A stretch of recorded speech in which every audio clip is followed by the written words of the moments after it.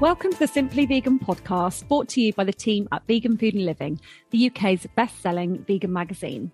If you're new to the podcast, I'm the magazine editor, Holly Johnson, and my co-host, Molly Pickering, is our digital executive. We've both been vegan around 5 years and love bringing you all the latest news, reviews, and vegan chat every week. Today is the fourth and final episode in our cookery series, and I'm pleased to say we are joined by Katy Beskow. She couldn't join us last week because she had COVID and, wasn't feeling too good at all. So I hope you enjoyed today's episode. It's packed with tips on barbecue food, summer entertaining, and how to just kind of speed things up in the kitchen, make life super easy for us all. Feeling better, Katy? I am, thank you. After a long episode of COVID, I am, thank you. Bless you. Yes, we're so pleased that you're okay and you're able to join us today. We're going to be talking about time-saving tips and barbecue ideas, aren't we? So should we start by talking about your new book, Vegan BBQ? Yeah, so my new book came out last month, Vegan BBQ. It was so much fun to write last year. And as a food writer, often the things that I write aren't done in season, but luckily this book I was able to do in summer. So it was really lovely to feel immersed in that experience of summer rather than writing Christmas recipes like I am now. Yeah, there's something so wrong about that. It just needs to be, I don't know, it needs to be addressed, doesn't it? Because we're starting to cover Christmas stuff and, it's July, August. It's like, no. That's what my week has been this week. It's just writing up supermarket Christmas releases, and it's just like, do I feel festive? Should I feel guilty for feeling festive? Like, what's going on? Very surreal. But it's really lovely to see your book and kind of bring me back to summer. I love that. Yeah, it's such a nice one for summer entertaining because, even sort of September and even like October, you get nice weather, don't you now? So not that that's necessarily a good thing because it might be climate change related, but, we won't go into that right now. So tell us about some of the recipes in there. Yeah, just to touch on that as well, I think barbecuing is all year round. I've been known to have my barbecue out in winter and make a really nice sweet potato chili on the barbecue when it's a bit cooler. So, and I think as well, things like bonfire night, you can really get out there and there's just an occasion around barbecuing. So don't just do it in summer. Just feel free to be British and get out with your umbrella if you want to do that. But definitely when it's cold, you'll make some great things. And that, that smoky scent that you get and everything, you can't beat it. So in this book, there's lots of different recipes from everything you can make on the grill to sides and sweets and some, little extra bits like you can eat outside. Yeah, so that there's plenty of things in there suitable for everyone. And I think as well, it's not just for vegans. It's, you don't have to make two lots of different products that are barbecue, for your meat-eating friends and your vegans. You can just all eat it together. I don't think you're going to miss out on anything. Yeah, exactly. And it's just so nice to, when you sometimes think of vegan barbecue, you think, oh, okay, I'll go to Aldi or Tesco's and get some vegan burgers and or I might do a green salad. And actually there's so much more that you can do. Definitely. Yeah, so much more you can do, from paellas to lots of, cauliflower dishes and marinades. There's plenty you can do. And actually it works out a lot cheaper than going and buying your processed vegan meats. Completely. I think we had a barbecue not too long ago, and it was sort of like, it's a big old barbecue. I think we had about 18 people over, and we got like burgers and sausages and stuff. And I think we ended up paying, this is at Aldi, I think it was like £18 for just burgers to ensure that like everyone had one, because it's like £2 for like 2 burgers, whereas you could sort of, I don't know, £2 could get you probably a lot more veg, and then you could serve more people. And I just love barbecued veg. I think there's something so good about it, and it just goes so smoky. And I'm so excited to try all the recipes in this book. They look insane. You do get really great layers of flavour through the vegetables that you just don't get when you cook them in an oven or on a grill or a pan. Just all that lovely charcoal flavour. I think you can't beat it, can you? No, not at all. What are some of the flavours you can add to grilled veg then? Say you're going to do like skewers or something. Would you use a marinade or like a rub, like a sort of herb rub? Yeah, I mean, I love using yogurt, so non-dairy yogurt, and getting some flavours. You can put harissa in there or some lovely curry powders, curry paste, just packing all the flavours. Everything that you would cook in the kitchen, you can do on the grill as well. Yeah. And one of the recipes includes watermelon, doesn't it? And I keep seeing this everywhere, like, I don't know, on Instagram and on restaurant menus. My friend sent me a picture, and I think she had like a watermelon and vegan feta salad in a pub somewhere. So yeah, it seems to be a bit of a craze. What's the trick to cooking watermelon? So I came across this by accident. I love watermelon. I put it on the grill to see it as a dessert to see what it'd be like, but actually the texture completely changes. And I asked a friend who eats meat and fish, and they said it's got kind of a salmon texture. It kind of firms up, so it loses that iciness that you expect when you bite into it, and it goes meaty, which works so well. I've done a Thai green curry with it. You can do it all on the grill. Obviously, you'll need a heat-proof pan. Don't put the curry through the grill. But yeah, as you're grilling the watermelon, the texture changes. It is really delicious, worth trying. Amazing. I made some I think I sent you the reel that I made, Holly, the vegan watermelon tuna. I don't know why I have, whenever I say recipes, I have to put vegan and like just explain it all thoroughly, but we all know it's vegan. But anyway, so it's like tuna watermelon steak sort of situation, and when you bake it, as you say, it kind of loses that like icy texture, and then it goes like really fleshy, and it might sound a bit weird, but it's just so good. And then you marinate it for ages, and then it sears so beautifully. It's so nice. And I went to a restaurant not too long ago, actually, for my birthday, and I had vodka, watermelon and salt, and it was just so nice. So simple, but just so delicious. Love it. Yeah, I'm going camping next week, so I'm going to take a watermelon and try and impress some of the meat eaters in the group. Do it. And it'll be so much cheaper than buying vegan meats as well, exactly. to get that meaty flavour. And I reckon you could probably serve that as part of something, and people probably wouldn't suspect it was watermelon. Wow. Give it a go. Yeah. Surprise them. Still blows my mind. What about tofu then? Give us some tips for cooking tofu on the barbecue, or just in general, because it's such a versatile ingredient, isn't it? It is. I've been a vegan for 16 years, and I spent most of those years hating tofu. And now I love it. And it wasn't something that happened overnight. It was something that actually, when I learned how to cook it properly, and actually I'm really impatient in the kitchen, hence a lot of my books are around quick recipes. So I don't want to be pressing things for hours. So I like, the pre-pressed tofu. It's just life-changing.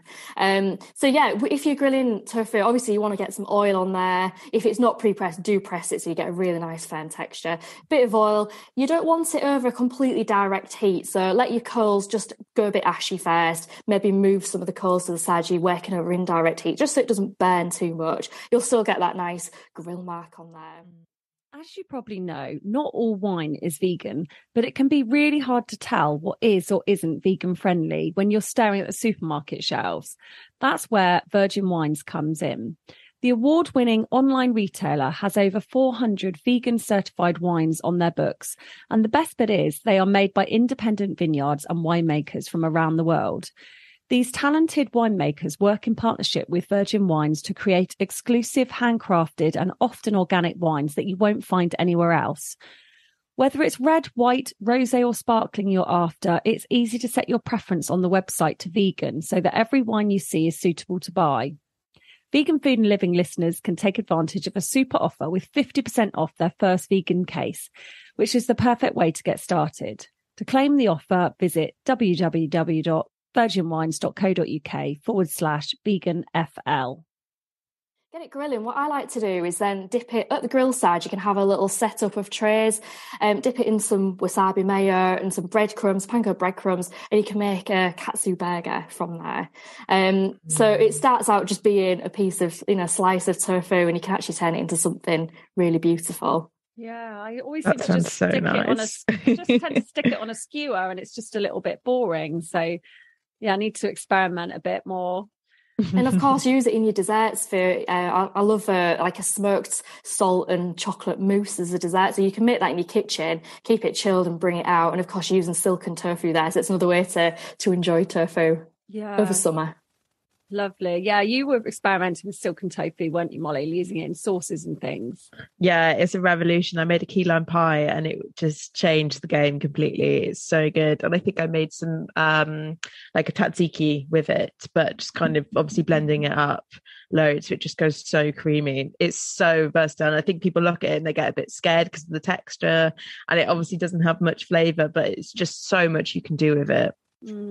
Complete game changer. I've started using it to make scrambled tofu because it's just a bit sort of more, it sounds gross, a bit more runny.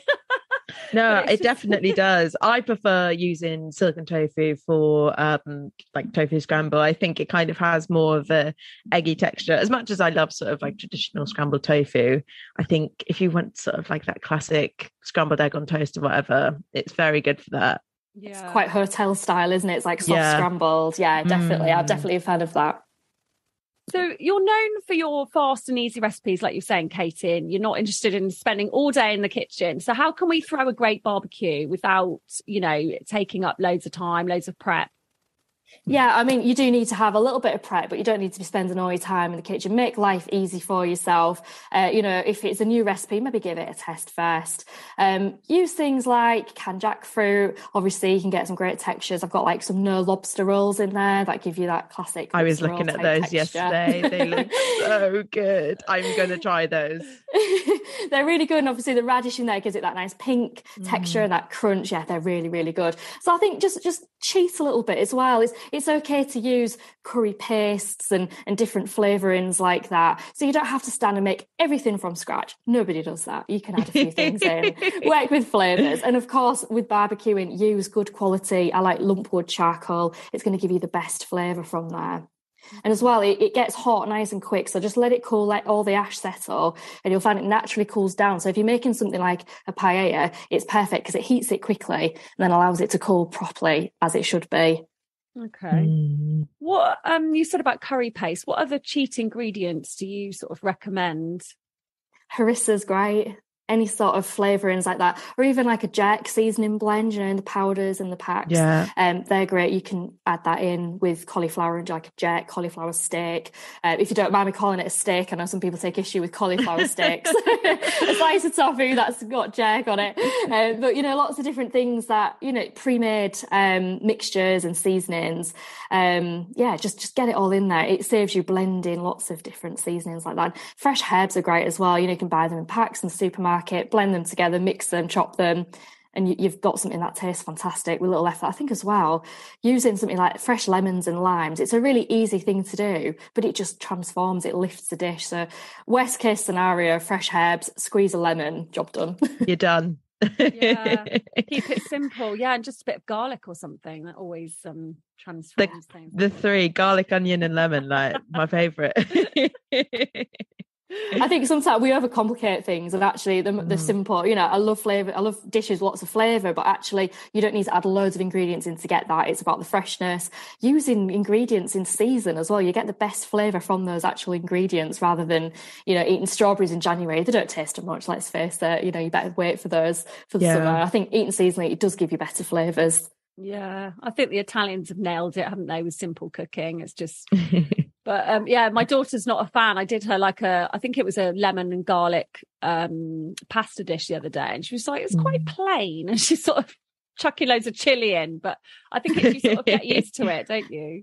Do you think, so a lot of your recipes are really quick. Do you think it's sort of quite realistic to create meals in just, and one of your books was 15 minutes, wasn't it? Yeah, and that includes the chopping time as well. I very rarely spent any longer than, I've spent most of my day in the kitchen because it's my job, but I don't spend very long cooking my own dinner. And actually, I think realistically, let's face it, not many of us have that long to spend in the kitchen. Yeah. It's a luxury, I think, if you don't. If I'm not doing something where it's only taking me 15 minutes on, at the hob doing it like that, it'll be something I can throw in the oven, get in a roasting pan, throw in the oven, walk away, do better things. Yeah, I think it's totally realistic. And I think, there's lots of tips and tricks, things around the kitchen that you can do to make it easier. Cheat ingredients, like we're saying, the herb mixes, the spice mixes, making sure your knives are sharp, that sort of thing. And versatile ingredients as well. You know, spinach, for example, you can eat it raw in a salad. It's nice, easy. You don't have to do anything to it. You can add it into a curry. It makes a delicious base to that. Just thinking a little bit outside the box and making life easy for yourself. Yeah, we're all for that, definitely. All for that, definitely. Are you quick with everything in your life? Because you talk quite quickly as well. I'm just imagining you like literally running around like with 10 jobs at once. I think so, possibly. Good to slow it down. Yeah, I'm a bit like that, to be honest. So if Molly and I were coming around for dinner, what would you cook for us? Oh, it's a good question. I would probably do. I love sort of if you have people around to have a nice big sharing table. So we can all tuck in. So I think something like a really nice butternut squash tagine with apricots on the top, lots of lemon, lots of salt, lots of herbs, really delicious, spicy, gorgeous. Some tabbouleh, again, lots of nice fresh lemon on there. Homemade flatbreads. When can we come round? When are we coming round? When is I'll get it in now. Please. That sounds like my dream food. I love it. I think, it's just great having people around and you can just get tucked in. It's relaxed. It's what food is about for me. It's not about sitting with a small portion, as you can tell, and that sort of stuffiness around food. It's just about getting tucked in. There's something lovely about someone putting a pot of food on the table and you can all tuck in. Yeah, it's definitely. Just good, hearty food. It sort of like brings you all together and it's kind of got like a community spirit to it. And I think food is such like a wonderful tool for that. Definitely, it's something I think we all share, don't we? And if we can just enjoy it, take the lid off that, and all enjoy the smell and the food, it's just wonderful. It's a great thing to do, and I'm looking forward to having you around. Me too.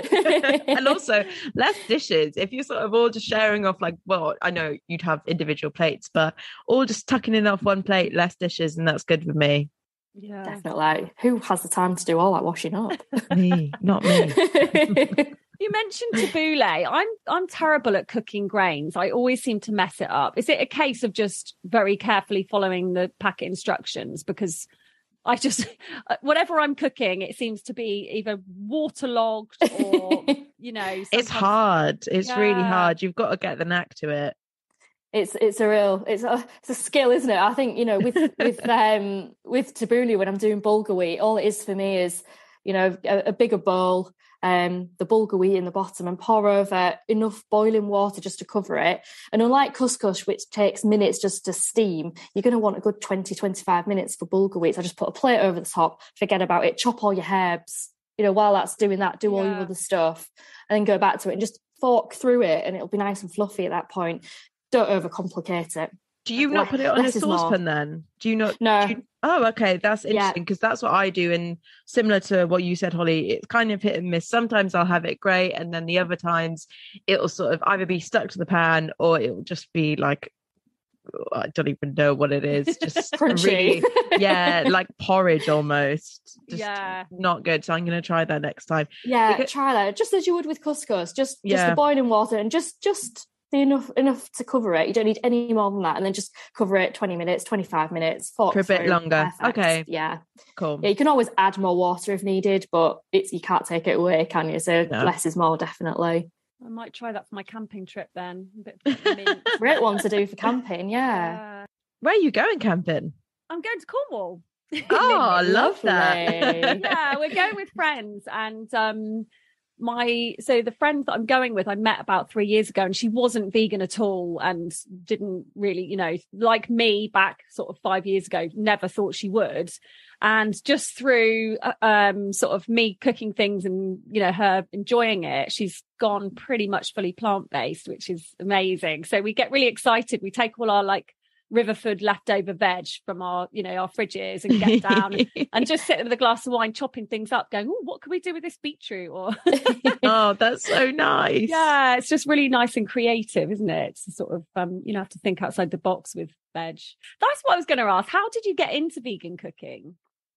By accident, really, just by the love, the passion of it. Just started a blog because my housemates at the time wanted the recipes quite often, and I just thought it'd be easier to put them on there. And from there, started to get commissions for magazines, and was so busy because I was working a full-time job as well.